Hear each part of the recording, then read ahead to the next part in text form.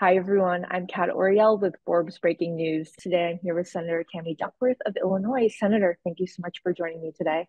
Thanks for having me on. Of course. So, you're the chair of the Senate Commerce's Aviation Safety Subcommittee. So, what was your reaction to the really scary Alaska Airlines door blowout that happened just last week?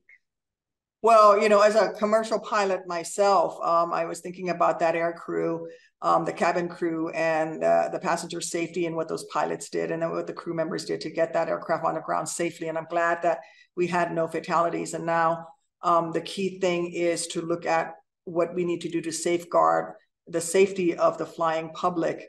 And we're going to be getting all the data. I spoke with NTSB Chairwoman Hamandi just a couple hours ago. They've sent the door plug in for analysis in their labs. We're going to get data from FAA and look at exactly what failed. Was it missing bolts, broken bolts, loose bolts? What is it? Look at the other aircraft that are in the fleets of various airlines that have all been grounded now, and the inspections are happening. And so we need to know whether this was a single incident in this one aircraft or whether this is an issue with all of this type of aircraft that's out there. And so I'm just going to wait until we get all the data to figure out what we do next.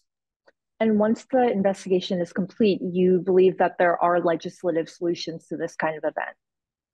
Well, there are several things that can be done. Certainly, the FAA can do some of this on their own, but we can also, as Congress, direct them to do some of this. Everything from the inspection protocols for how things are inspected to looking at how we certify new aircraft. The 737 MAX has had incidents in the past, and we've reformed some of the ways of the certification of that aircraft. We may need to take another look at it. We may need to look at some of the processes in terms of how often we inspect this particular part on an aircraft, for example, to make sure that we detect any issues that might be coming up. But again, we're not going to know unless we figure out whether this was just a one problem with one airplane or whether this is all of the aircraft of this type.